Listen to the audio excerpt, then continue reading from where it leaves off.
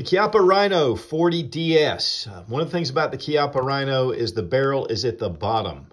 So this round is fired from the bottom of the cylinder, which is totally different than most of your double action firearms. It's in 357 Magnum, has an aluminum frame all the way throughout with reinforced steel where it counts. You have a pick rail. One of the big things about this is you pull down and you pull your cylinder out. It has flats to keep it very trim. We have fiber optic front and rear sights. They are fully adjustable. And then double action, you just pull the trigger. When you want single action, pull the hammer back and the hammer falls, but it brings that trigger really close.